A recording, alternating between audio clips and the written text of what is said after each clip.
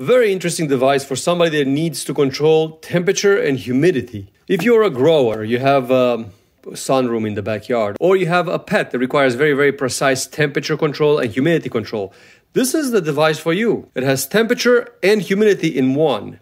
So it's one device that controls them both. The instructions are a little bit hard to follow, so I read them for you. I'm going to show you how it works today. The company that makes it is Digiton. I found this on Amazon. What do you get in the box? You have the plug that goes to the wall, and then it's connected to a central controller that has a removable sensor here on the side. So this is a removable sensor. So if you have to drill through like some kind of like a wood or something like that, this is easy to install. And this is the actual sensor for humidity and temperature. And then the ending over here, it has a humidity control and a temperature control, which are completely separate. So you could hook up a humidifier or a dehumidifier, and you could hook up a heater or a cooler for an aquarium or a grow house or a sunroom or something like that that requires precise control for temperature. And how does it work? Well, it can do Fahrenheit and Celsius. How do you switch in between the two? You press and hold these two buttons over here, and it will switch in between Celsius and Fahrenheit. So that's absolutely your choice. Now we are in Fahrenheit. It has a set button. So there's only 3 buttons you have to work with, which is pretty nice. So how does it work? Run,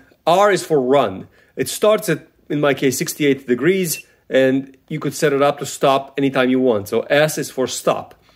And then high is an alarm. So if your temperature goes off the rails and you have to be very, very careful so your temperature doesn't go off the rails, you can set it up for high or for low, which is very, very good if you have a chicken pen or something like that where you don't want your animals to freeze, or you have a lizard that requires very, very precise temperatures.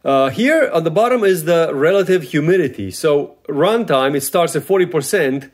It stops at 80%. So you could set all these numbers up. I'll show you in a second how. And then obviously you have also alarms. If the humidity goes too high, you have a control for that. And if the humidity goes too low, you also have control for that. And then you have also correction. So if the sensor, as I said, it's in a position where it's not 100% accurate, then you could always change and have a correction. How do you get into the menus? Press and hold. So if you press and hold, it will go here, and then with the up and down, you could set whatever you want, so either humidity or temperature, and then you go next, and you can set up runtime. So this is when it starts, and this is when it stops. Now, there is a little bit of a trick. Even though it can control temperature up or down, so you could use a heater or a cooler, the way that you do that is the difference between runtime and stop time. So if you set it up to run at 50 degrees and stop at 40 degrees, that means that you're using it in cooling mode and the other way around. So you have to use your logic as far as that goes, but it can do both. So right now it's assuming that it's heating because the runtime, it's lower than the stop time. But if this will be in reverse, then it will be in cooling mode. And as I said, pretty smart because each one of these plugs is completely independent. Now, what it has here in the back, it can handle about 1100 watts or 10 amps.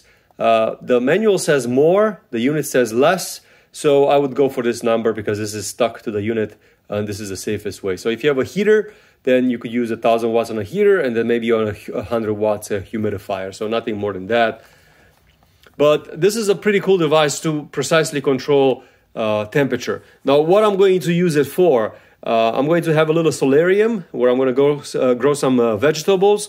And because I live in Las Vegas, it gets really, really hot in summertime and really, really cold in wintertime. So what I'm going to do is I'm going to set it up that way. So in wintertime, I'm heating up the place a little bit so the plants don't die. And then in summertime, I'm going to run a swamp cooler that is going to cool off the place. So it's not going to get into the 150s. It's going to stay into the 90s and therefore the plants will live. Because otherwise the grow season is too short, so my tomatoes just cannot ripe in the 3 months that we have good weather in spring and fall. Well, anyways, thanks for watching. I hope this helped you out. As I said, this is an Amazon purchase. It's called Digiton. Very, very good product. I'm very excited about setting it up into my shed.